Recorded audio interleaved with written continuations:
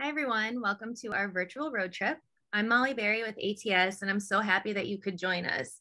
Today, Tanya Nash is moderating a discussion with Eric Beal from the Ohio DOT, Corey Pelletier from Anderson, Columbia, and Brett Stanton from the Asphalt Pavement Association of Michigan. They're going to talk all things RAP, like what are the restrictions and which states have an abundant supply and which could be facing a shortage. And how does the BMD and EPD movement affect RAP usage? And maybe even who Tanya's favorite rappers are. So just kidding. As a reminder, you are all in listen only mode. So we'd love to have you join the conversation. And if you feel so inclined, raise your hand and we'll unmute you so you can address the panel audibly.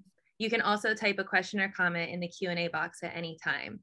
So as I mentioned, today's co-pilots are Eric Beal, Corey Pelletier, Brett Stanton, and Tanya Nash. Eric Beal is the State Asphalt Materials Engineer for the Ohio DOT. He's a professional engineer and earned his bachelor's in civil engineering and surveying from Ohio University. Eric is extremely involved in the asphalt industry, serving as chair in several AASHTO task forces, TRB committees, and NCHRP project panels. He leads numerous Ohio DOT research projects, is a member of the Asphalt Emulsion Task Force Group, and vice chair for Capri. Corey Pelletier has 26 years of experience in the heavy highway construction industry, working on asphalt projects in Florida, Texas, Missouri, Kansas, Iowa, North Carolina, South Carolina, Alabama, and Georgia. He started his career with Anderson, Columbia in Florida, and while he earned his bachelor's degree in construction engineering from the University of Florida. Corey then moved to Kansas City to work for APAC and later returned to Anderson, Columbia in Florida. Earlier this year, he and his family moved to Texas, where he accepted an executive role with the company. Brett Stanton joined the Asphalt Pavement Association of Michigan as the executive director in April of 2020. Before joining the association, he worked for two different Midwest paver producers, managing special projects and business development, as well as leading a technical services and civil engineering department. Brett earned his bachelor's and master's degrees in civil engineering from Michigan Technological University. Tanya Nash is the Director of Engineering at ATS. She earned her bachelor's and master's degrees from the University of Florida in biomedical engineering. Tanya serves on many state and national committees and research projects, continually expanding her knowledge in asphalt properties and characteristics nationwide. So I think that's all the housekeeping notes. Tanya, if you're ready, I think we're ready to depart. All right. Thank you, Molly. I have to say that, Corey, I am not sure I knew that you spanned that many states. That was quite a state list. Yeah. And to really kind of kick it off in that direction, guys, we're here to talk about RAP, kind of the hurdles that we have with RAP, the usage, the practices, and I'm going to encourage our listeners at any time that you have a question, please type it into the Q&A link on the bottom, and I will get to them and work them into the conversation as it goes along. So don't wait. You don't feel like you have to wait till the end. But I'm going to start off and kind of go around, and Corey, I'm going to let you pick the state, preferably the one that you're currently in, and kind of give us a rundown of the specifications involving RAP that you're currently facing. And then the same with Brett in Michigan and Eric in Ohio. And let's see where we can go from there. Hello, everybody. I'll start off with Texas, just because that's currently where I'm located and got a little bit of familiar with what we're experiencing here in Texas, and I think other contractors are as well. You guys, everybody probably notices who follows, the NAPA survey. They probably noticed that Texas, is down on the percentage of RAP used in mixes, and I can offer some insight on the reasons why I think that may be the case. One of the reasons I think most of it is, obviously Texas is primarily a dominant asphalt state, just like most states are, but the larger metropolitan areas like Houston, Dallas, and so on are primarily concrete towns. So most of your major interstate systems and freeways and stuff like that are concrete, so asphalt is only used as a bond breaker. But you get out into the more rural areas of Texas, which there is a lot of rural areas in Texas when you get out, in South Texas and out west and stuff. But there's still a lot of lane miles of asphalt. You don't have a lot of stationary plants in those areas just because the market doesn't demand, people don't have stationary plants in those areas. So a lot of times, contractors are forced to move in a portable plant into a location and do that specific project and then move out. So a lot of them are mill and fill projects. So they're having to take, the asphalt that they're getting from that project and the wrap and introduce it back into the mix as they produce it for that project.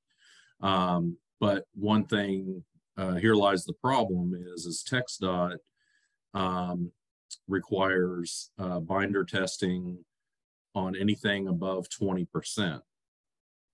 So if you have more than 20% wrap in the mix, they require you to do binder testing. So that's why you see most people hovering around that 19 to 20% range, because they don't want to go over that 20% threshold, because then they're going to be required to do the binder testing. And then it becomes a timing issue, especially on a mill and fill project in the rural areas, because binder testing, as we know, is not something that it's not like running a gradation where you're going to have results in an hour. So, versus like if you have a large stockpile at a permanent plant facility and you already know what you have in that pile, because you've had the time to run all the testing and, required testing and stuff. So then you're obviously going to put the maximum amount of wrap in. With that being said, to my knowledge, TxDOT does not have a limit on the amount of wrap that you can use. They just have requirements, anything above 20%. So, that's basically, what's kind of hindering our usage of wrap in Texas. Just because, a lot of the asphalt is performed and placed in more of the rural areas or smaller cities. And so, primarily you're using the wrap that came off of that project. So it's all about speed and timing, that's really what it boils down to. The other thing also is that TxDOT, there are exceptions. Of course, everything's under the engineer's discretion, depending on which region you're in. But primarily they like or prefer the wrap to come from a state-owned project. So it kind of limits you to, wrap that came off of a farm to market road or a, for an example, like a Walmart parking lot or something like that. So you really have to separate your piles, and make sure that you're keeping your state wrap separate from your other wrap. And a lot of it is because, from obviously the oil industry in Texas is huge, and the fracking and stuff. And a major reason is a lot of these farm to market roads are now used as haul roads for fracking for the tanker trucks. But when these roads were first designed and developed back years ago, a lot of them were just chip and seal roads, and they don't have a good aggregate base structure. A lot of them is, in Texas, caliche clay. So of course these trucks are just running on top of chip and seal with the caliche clay base, and you've got a lot of rutting. So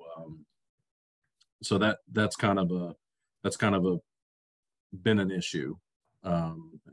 So that's kind of one of the ways, that's keeping our percentages down in Texas, I believe.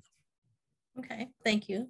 And Brett, how about you guys in Michigan? What kind of specifications do you guys have currently for your wrap? Yeah, so I'll keep it simple, just stick to the DOT side of things. So there's a number of variations outside of that, but for the DOT side of things, it's fairly simple. It's a percent binder replacement criteria based on 3 tiers. 0 to 17% is what's called tier 1. For that tier, nothing is required. The contractor may put in up to 17% binder replacement and run the mix at the plan grade, plan binder grade that is, and let it rip. Tier 2 is 18 up to 27%. For the most part, there are a few exceptions, but for the most part, a binder dump is required, at least on the low end.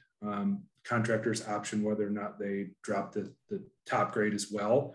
And or you can do a blending chart in tier 2 to show that you have not impacted the final plan grade.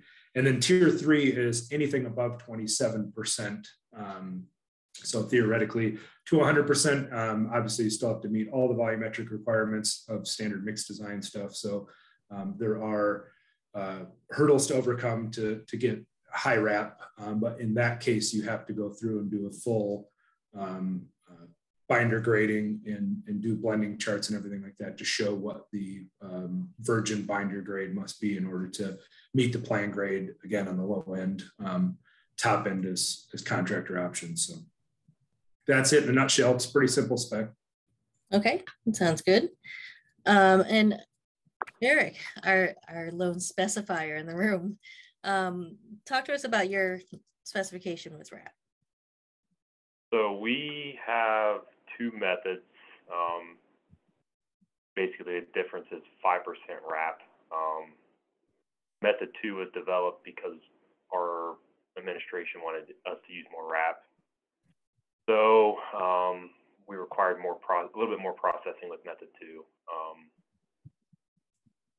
We range anywhere from 15 to 25% on the surface mixes for max, 40% for intermediate, and heavy traffic 45% RAP, and then your medium light traffic bases are 55 max. We don't technically hit those points, but you see pretty high RAP. I think probably what restricts us is we have a minimum total virgin binder. So we don't necessarily do the RBR, we do a total minimum virgin binder. Anything greater than 25% requires a -28 grade or a -22 grade state. So basically intermediates and bases that's where that would apply. Okay. That's pretty much it in a nutshell. So perfect.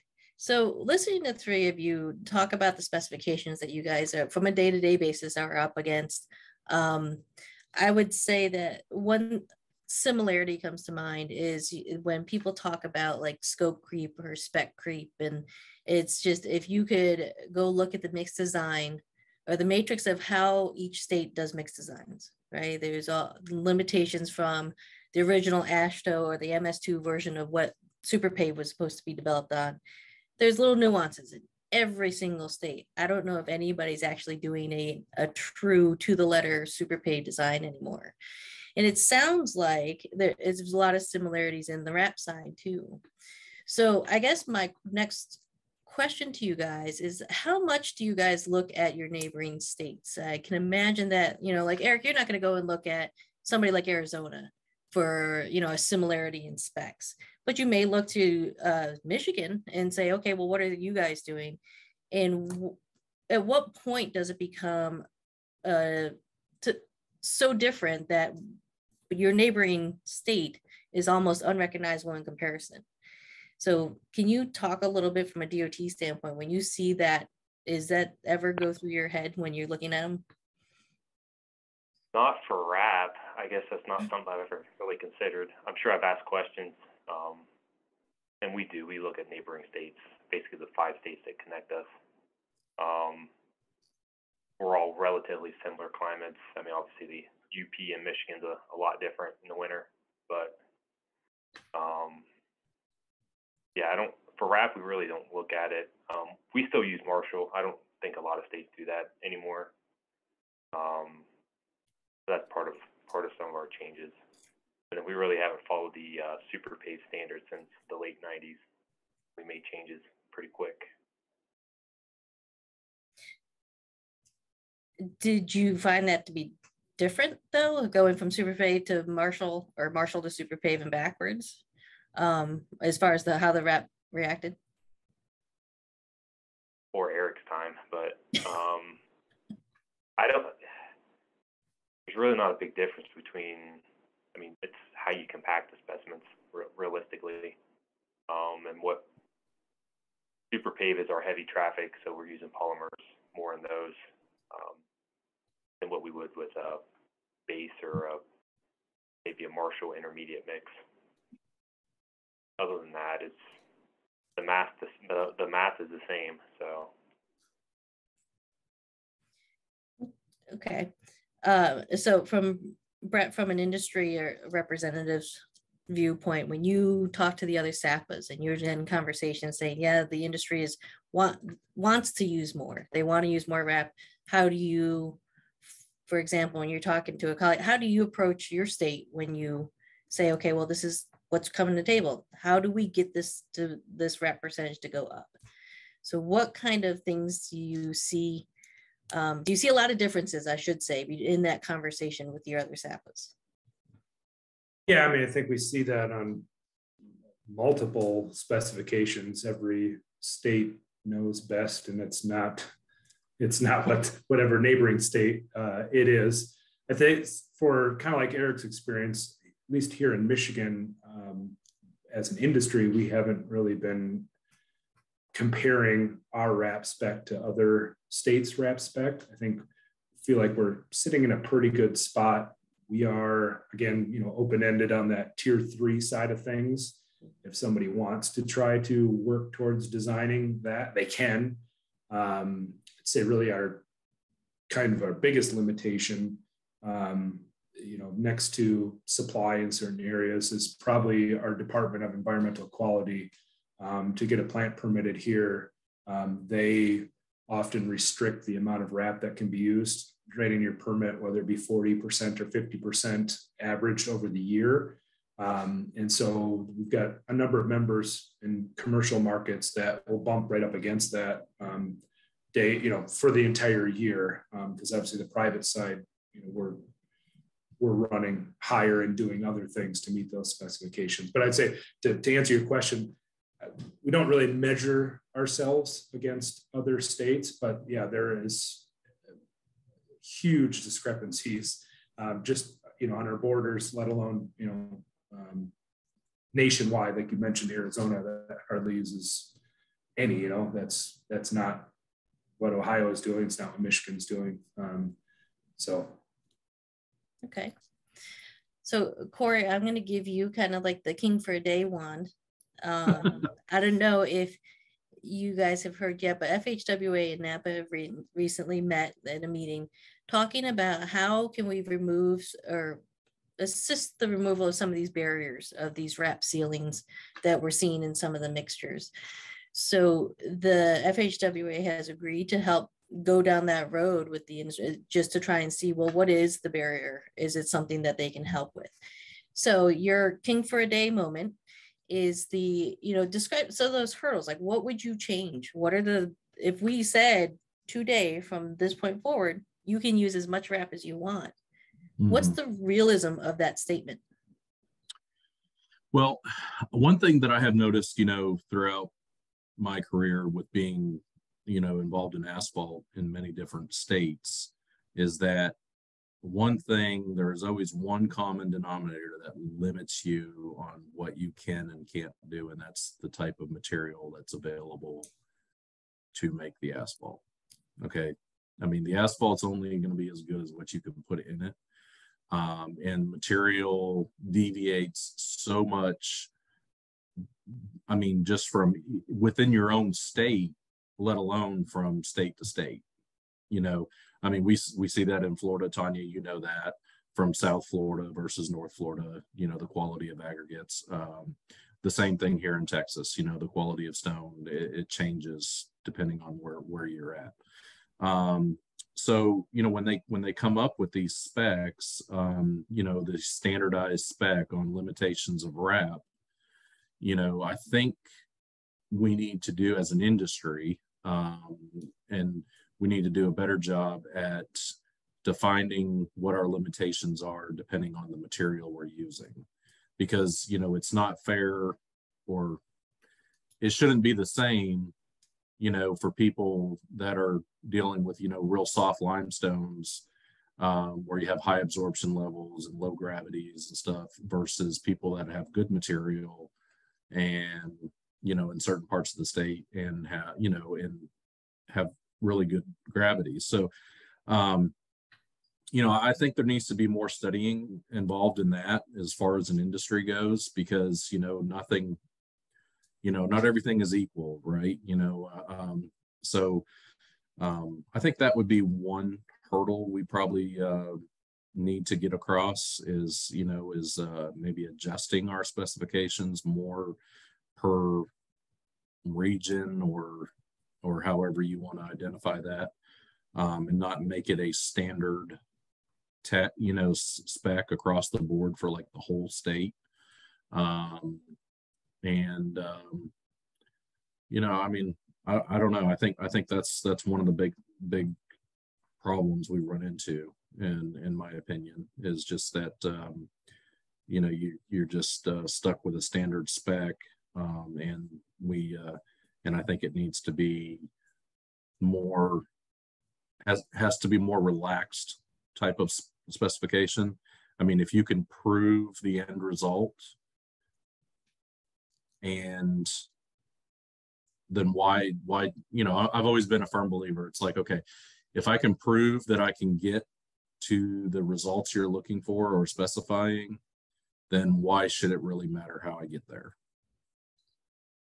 So you're teeing up my next question for you guys. Perfectly done. It's like we planned this. So the follow-up to that is exactly what you're talking about, right? That's the whole push towards that balanced mix design side of it. Yep. And if the balanced mix design is going to claim to do its job, then do you feel like implementing or continuing to move forward with that concept is going to help us with some of that hurdle of using more wrap? Oh yeah, I definitely think it. I think it will, because it's going to open.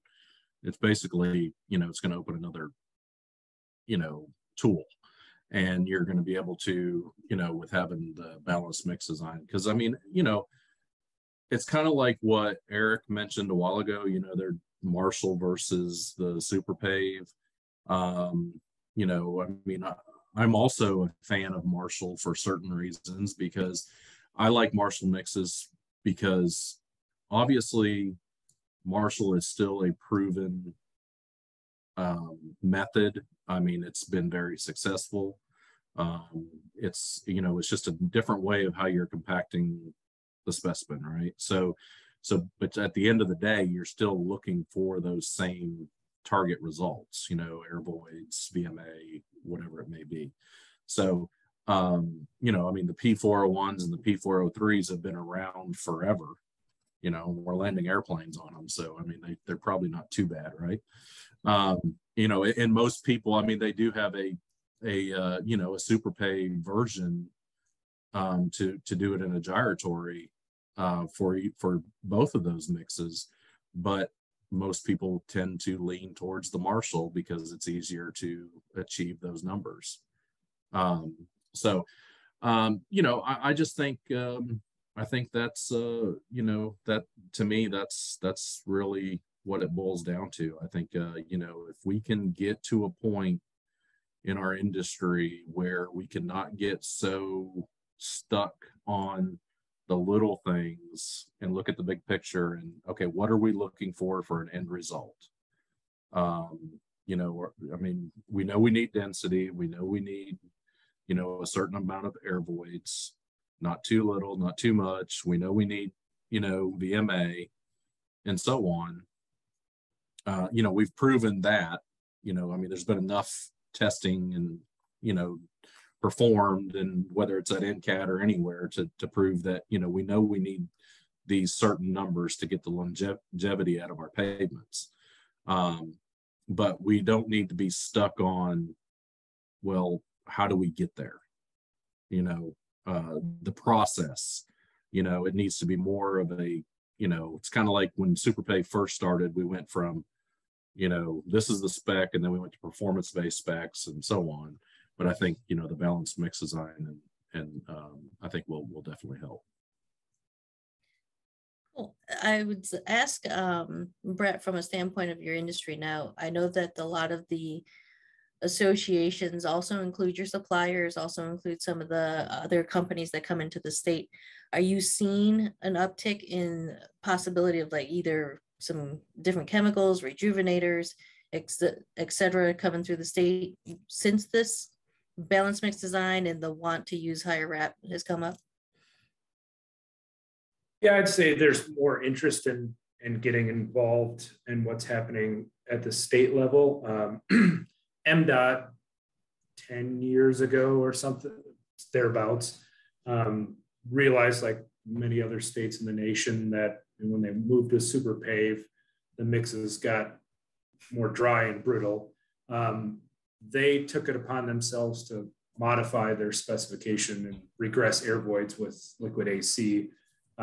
There's been a few iterations since the initial spec change, and now we design at 4% and then regress down to 3% via liquid AC only. So that's gone a long ways to improve performance here in the state. So the department is kind of watching, learning what's happening on the BMD side of things, because at the end of the day, I guess my personal opinion is that's how true innovation is going to come, is tell the industry what the end spec needs to be. What do you want it, how do you want it to perform? And then let the contractor figure out the materials that go into it and the recipe.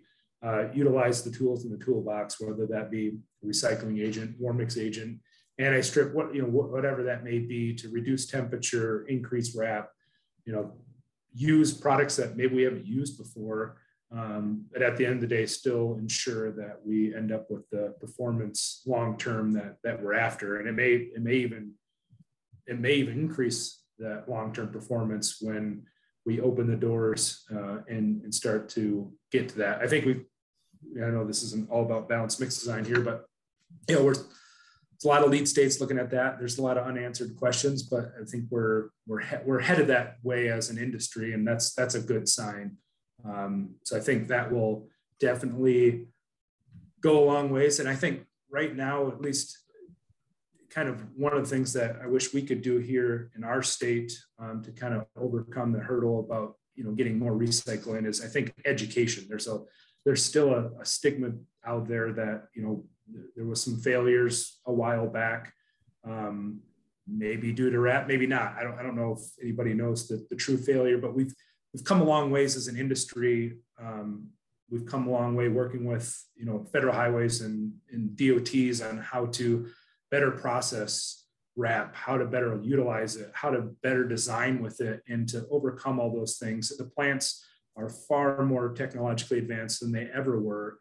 And I think that we've successfully proven that we can utilize this material at higher percentages than we could before. We've got NCAT test data, MinRoads. We got several DOTs that have done a lot of work on this subject. So I think part of that is just stepping back and educating the people that saw or thought there was a failure and just said no to RAP or capped a RAP, at 10% or whatever. I think educating those folks on the progression of RAP and specifications and research and everything over the past, say, 20 years or whatever, would go a long way in moving those percentages up.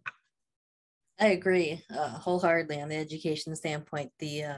So NAPA has developed the task group for the RAP utilization, which is going to survey all the states and the contractors, the agencies, to look at RAP usage, where the hurdles are, where the hangups are, what is and is not working, to try and get a compilation of everything that's going on, as much as you can get a comprehensive look at it. I know there's a lot of exceptions and nuances in specifications. It's like pole density, or, look at the wrap. It's good here, except for when this long list happens.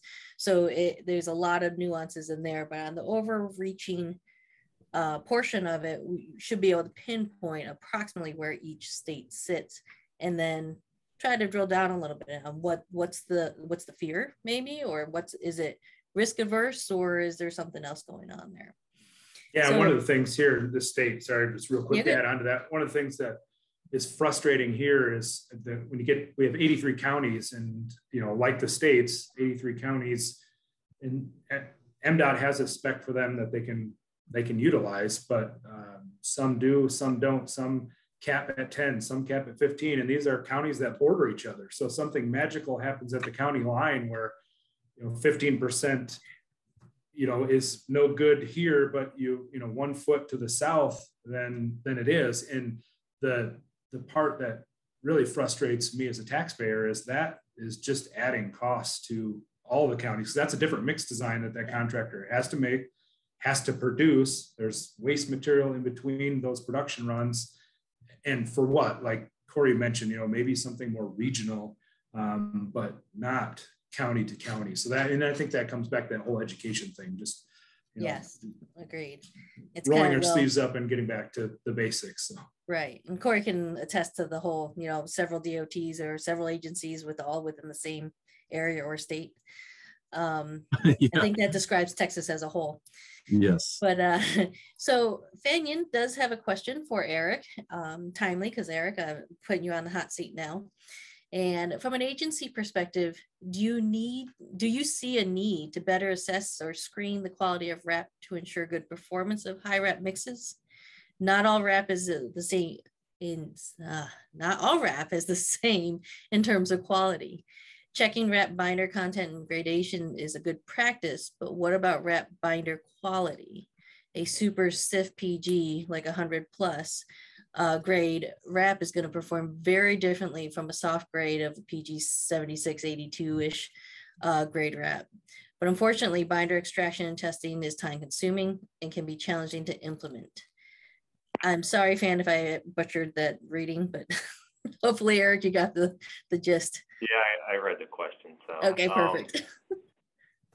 It really, like for Ohio, we basically require the contractor to make a big pile, establish it, and test it, and then they can't add to that pile.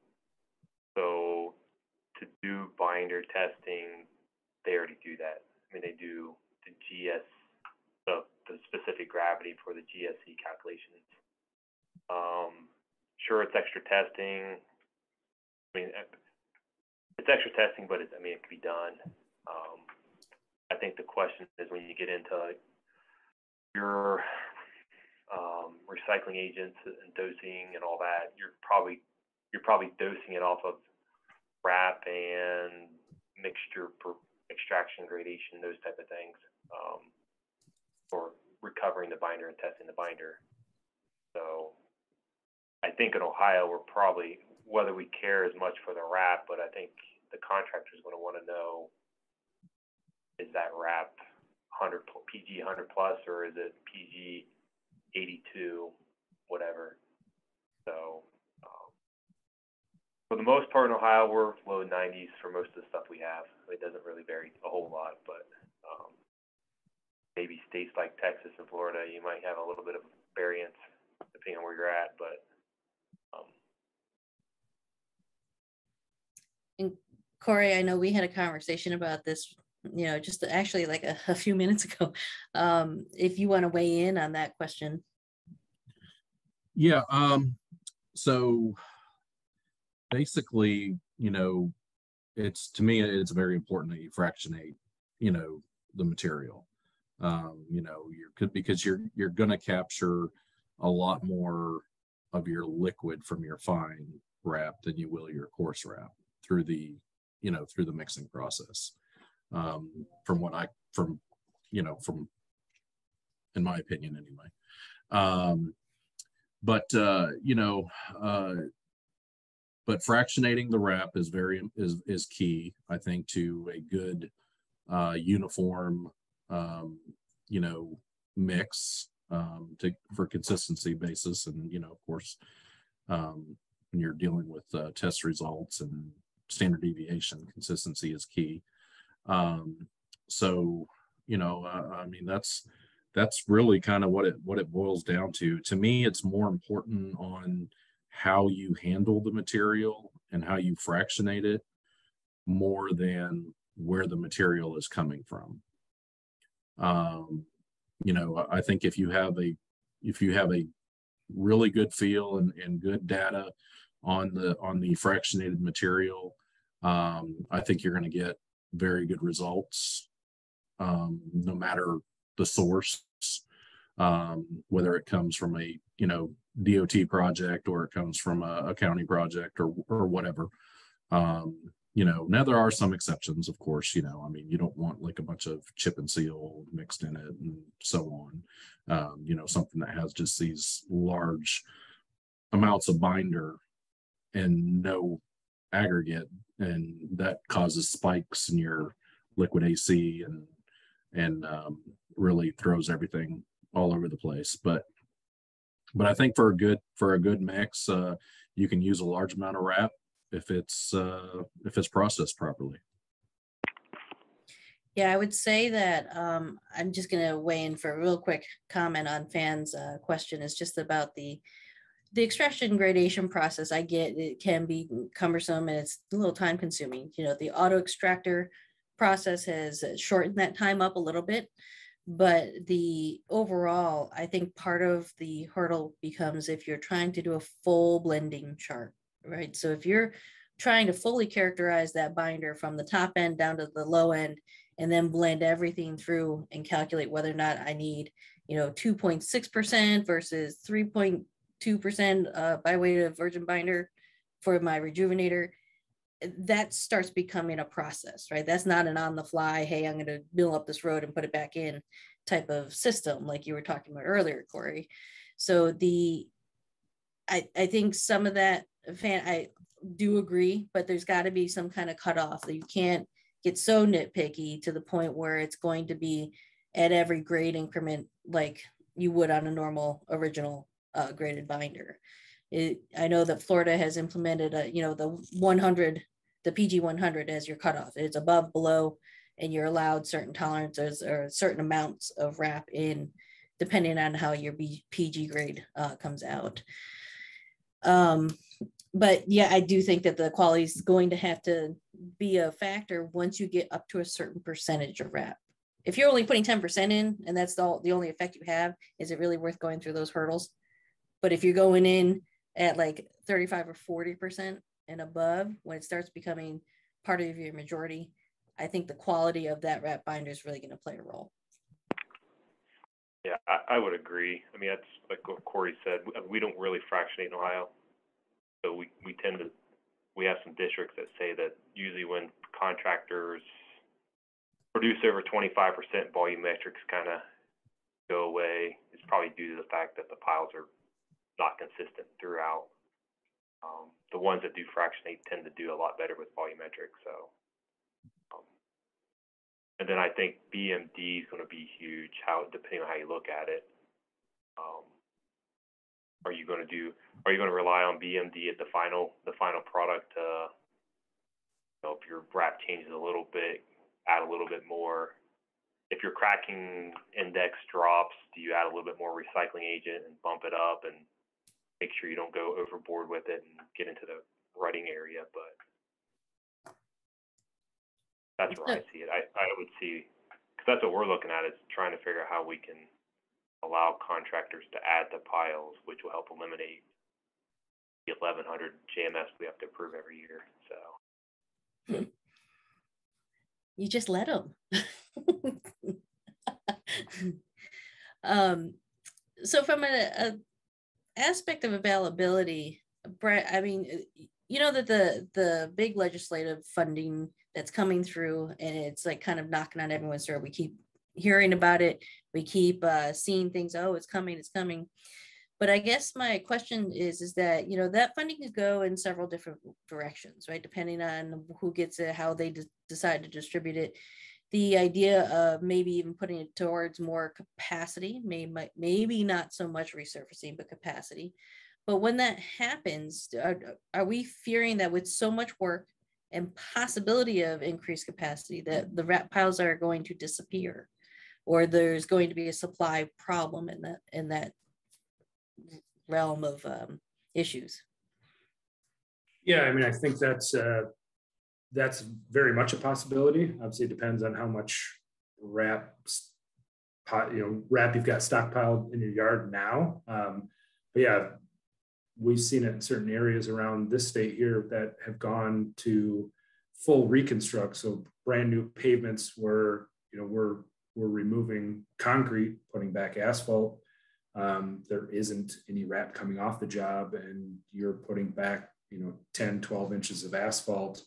And you've got 25, 30% wrap average in there. Yeah, you're starting to burn through wrap faster than you're bringing it back in if there's not any resurfacing around in the area. So I don't think we've hit that yet, but I know I talked to a few members that are concerned about, what is going to be the future for wrap, and trying to hedge their bets and figure out where they can haul it from, and come up with, figure out where in the state there is excess, and figure out how to either, have in a backhaul, or if there's rail opportunities or whatever, just make sure we have supply for a rainy day, because it is a very big bargaining chip when it comes to bidding work. So you got to have it in order to be competitive. So yeah, that very well could be an issue if we start to switch to new construction or added capacity or full on reconstructs, and there isn't wrap coming off the job. So Corey, I don't know if you've seen FHW put out a tech brief on wrap and the performance of wrap, and some of the states they have kind of did some virtual tours and visits of well-performing pavements. And Nebraska made an interesting story out of Nebraska, and they had noted that they actually incentivized the contractors to use more wrap by giving them back a certain portion of the cost savings that they have calculated for the amount of wrap that they used. So each contract has a label on it that shows the tonnage, the amount of wrap, what they have deemed in their calculator as the cost savings by using that wrap. And then they get back a certain portion of that cost savings. Now they do have the asphalt binder as a separate pay item, which they say helps them allow them to do so. But from an incentive standpoint, as a contractor, to increase that amount of wrap that you're using now, have you ever heard of that, number one? And number two, what other things would you say would incentivize you to start increasing it across your plants?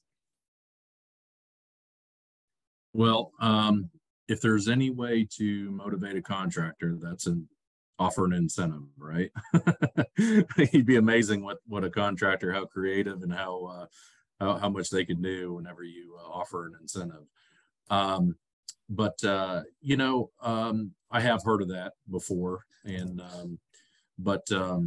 it's I think you got to be careful on that a little bit, for the reason, I guess, some people can use it for the wrong reasons, I guess. We ran into that trouble, I think, in the industry with RAS. I know this isn't a RAS topic, but we, I think the industry kind of got hurt, a little bit with the RAS situations. I know in Texas it did. We had some people kind of, abuse it because they were noticing the cost savings, and they didn't realize that there was some limitations, as far as how much you could put in, and without, really adjusting your binder grades. And then we were dealt with a bunch of cracking and so on. So, you just have to, I think that could be a good, useful tool. It would just have to be managed properly, in my opinion. Agreed. Like anything else, right? The abuse Right. is always available. Yeah. Cool. Now, Eric, we have you're famous now. You recently had an article in Road and Bridges, or an interview from Road and Bridges that talk about the use of a high recycled mix using the technology of this particular batch plant. I wonder if you could talk a little bit about that job, what the kind of the mindset from the department was, and why that was such a big deal for you guys. Well, so we had kind of a smaller company. One of the sons of the company branched out and kind of bought a high wrap or high recycling technology batch plant. And they've been doing commercial, mainly commercial. They started working with the city of Columbus. They were in talks with us for probably 4 or 5 years as they were trying to buy it, but we're always looking to try to, at least I am, trying to figure out how we can increase our wrap use. We had an opportunity, we developed our cracking test, which was the ideal CT. Once we had that figured out, then I challenged the owner of the company to find a job that we could, or convince one of the districts within his area to get a job, and we can put something in. So found the job. It was a smaller job, which is probably pretty good for the first job for state work for this. It was about 4.6 miles, a little bit more than 2,000 tons worth of mix. It had 55% wrap in it. They used recycling agents. I think 5828 was the virgin binder. Then the control had 20% wrap in it. This is a district that uses 70 minus 22M for a Marshall medium traffic mix, and mainly just for the aggregate. The aggregate quality is not there, so we tend to use PD 7022. So the 55% wrap was to grade out as a 70 minus 22. It was placed late August. Production, the volumetrics, gradation, all that stuff, I mean, it was spot on. Didn't really change. Without seeing it in person, it was amazing how precise that was. And they fractionated the wrap for the 55%. So we grabbed a bunch of samples. We sent the Federal Highway. They sent us the results back about a month ago. So with some of the testing. So they did a lot of the performance testing, like AMPT and some of that, just to kind of give us an idea of how that would perform, maybe outside the testing that we could do. We did skid testing. Really no difference between both the control and the high wrap. We did some other stuff that Federal Highway was trying to play with, and we had a vert that we could do it on. So now this was a balanced mix design, correct? So yes, so along with it being our high wrap project, it was our first balanced mix design project, official balanced mix design project, I would say. So now, what approach did you decide to use? So approach A, just only because we're currently doing volumetrics already, and it's probably the most comfortable as a DOT at this moment. So they set the limits. The contractor actually set the limits for the high wrap at 120 index minimum. I forget what the Hamburg. We're an APA state, but they had a Hamburg, so I didn't want them to go and buy another piece of equipment. So I think it was like 10,000 cycles under 12.5 millimeter writing. Okay. So we will be waiting at the edge of our seats to see how that performs. Keep us posted. Yeah, went out a couple days ago, and it's still there. Well, that's positive.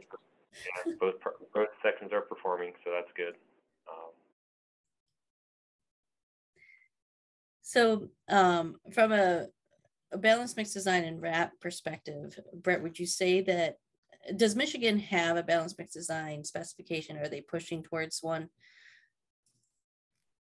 No, they're not. Like I said, they regressed air voids a number of years ago, and that has evolved. I mean, I guess pseudo balanced mix design. There's no performance testing to ensure, but I think the proof is in the pudding. They're seeing the performance out on the road. So I think they're pretty happy. But like I said, they are taking part, or at least listening in on the various conversations that are happening. And I don't think adverse to going that direction. They're just kind of happy where things are at, but we need to pay attention because this probably is the future. So. Understood. And Corey, I have to ask this question only because I don't know if anyone would forgive me if I didn't. Sustainability when in relationship to RAP, and how the contractors are handling the EPD conversations and in relationship to maybe using more RAP in order to create their EPDs accurately. Have you guys or Anderson Columbia thought down that pathway, and have you looked at it? Yeah, I mean, I guess you can't help it, but you have to look at it, right? It's I think it's definitely challenging. Of course, fortunately, the two states that we operate in primarily, permitting is not a huge issue. So I mean that tends to be helpful. So we just really we're kind of keeping an eye on it and just kind of tracking it, but it definitely, restrictions definitely play a part as far as how much you can use, of course. So that's that's definitely something you got to be careful with. Yeah, absolutely. So gentlemen, I would say that I'm going to go around the circle and kind of see whether or not you guys have any last comments. And I would like to get, even if you make your answer up, I'm going to ask this question anyways, and see whether or not you can think a little bit about what is making the biggest impact in relationship to using more RAP. Do you feel like it's the performance of the mix, having everything to do with understanding it, education, getting the word out, being able to make it last longer? Is it the economics? Or is it the supply? Urban versus rural? Is it something else that's going on where it's being placed, the stipulations on the mill and using millings in order to be able to put it right back out on the road? And then just any final words for any of those states kind of struggling maybe with that thought process of increasing RAP percentages and allowances as they move forward. So biggest impact, performance, economics, or supply? And then final words for those that are considering using more RAP. Brett, you're up. I won't defer to Corey on this one. I'll take it first. So as far as the biggest impacts to using more, I think that's a tough one to answer. It depends probably right on where you're at, what state you're in, what area of the state you're in. I think one of the things that could be added to that list is that education thing that I talked about, is making sure we've got people that are comfortable. I mean, the data's out there, right? There's tons of research out there that shows that higher RAP or medium to high RAP mixes can perform. And we've got a lot of additional tools in the toolbox that we didn't have when some of this research was happening, like recycling agents, using warm mix additives to lower temperatures to not age the binder, which increases the performance. Like that's relatively new to the field. So making sure we got people educated, but I think having the performance. What I hope we see is some sort of balanced mix design approach where there's a performance metric that is established during design as well as checked during field production. Because to Fan's question early on, like he's spot on. There's those those binders are going to perform very differently.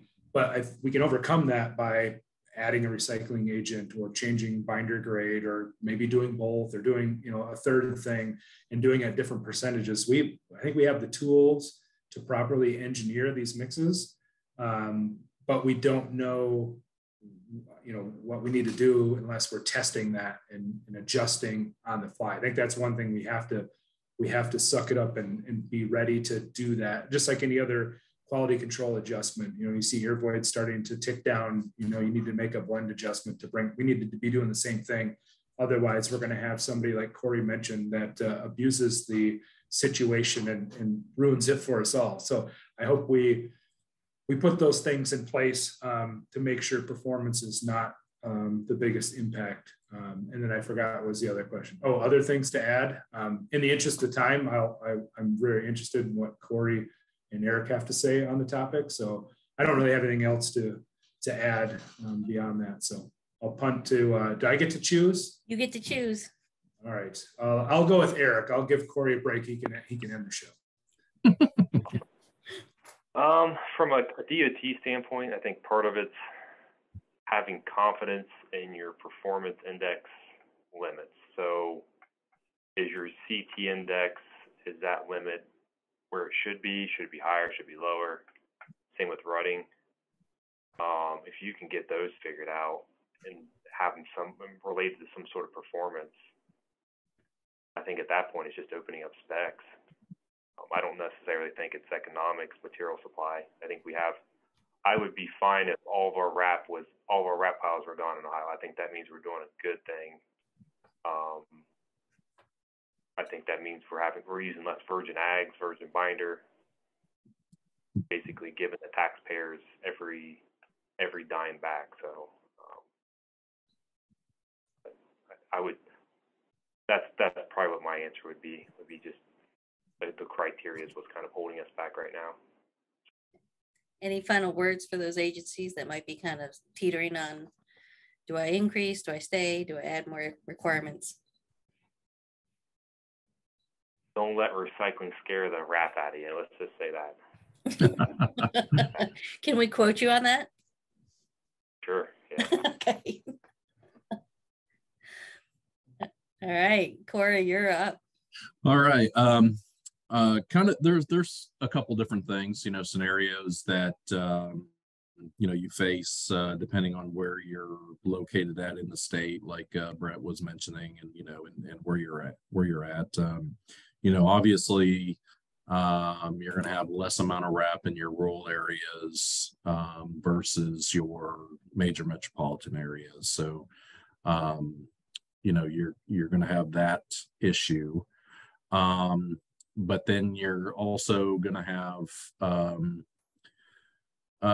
you know, the biggest issue is that I think education is very, very important. I've noticed that tremendously probably in the last 5 to 10 years about educating, whether it's, you know, a lot of places, you know, have CEIs, which, you know, are that the DOTs hire and stuff like that. And I'm not sure that, you know, of course everybody's being certified, you know, to do their job and everything. But sometimes the information's not getting passed down to the people that are in the field, the ones that are doing the actual, you know, inspection or testing. So, you know, whether that's, and I'm not going to put that responsibility primarily on the DOT. I think the contractors as a whole, we all need to do a better job at educating our people, because like what Brett was saying, and you know, it's the tool, we have the tools in the toolbox, whether it's rejuvenators, you know, or anything, you know, at that nature to maximize the amount of wrap. You know, we need to be looking at that, and we need to be more open. But I think there's a big fear, which I'm not sure why. I mean, basically, we're introducing a product back into the mix that was once the product, you know. So I mean, you know, it's one of the few products that's 100% recyclable, right? You know, I mean, so you know, everything in the product can be used. So it's you know, education is very important, whether that's educating you know, our people, educating, you know, the CEIs, the engineers. You know, you would think some of the younger engineers coming into this profession would be up to par with the latest and greatest, you know, technology and what's out there. But it doesn't seem like that's always the case. And sometimes it's because they're mentored by the older generation, the ones that are more conservative as far as like, you know, we don't want to, you know, we've been comfortable. We've had that, you know, they're in that comfort level of that 20 to 30%. We don't really want to step outside the box. So, so yeah, I think education is really, really important. Thank you, guys. I appreciate that. And just as a very last word for everybody, just I would encourage you to go out and, number one, read the article that Eric did the interviewing on for Roads and Bridges, and go look at those the two papers that, you know, Tim Ashenbrand and Adam Hand put out a paper on successful use of reclaimed asphalt pavements and asphalt mixtures. It's just looking at the history and the past, I think they said for over 50 years of how the performance has gone. And then the FHWA tech brief. We're gonna post those links for those different things on there with the video for you guys to get access to. And hopefully you guys get something else out of those. All right, thank you. We really have to wrap this up. See what I did there? Thank you guys for your time. And it was really great to just hear the different perspectives, you know, from the different departments, so to speak, in our industry. So thank you all for tuning in, and I will see you guys on the next road trip. All right. Good afternoon. Bye. Thank you. Bye. Thank you.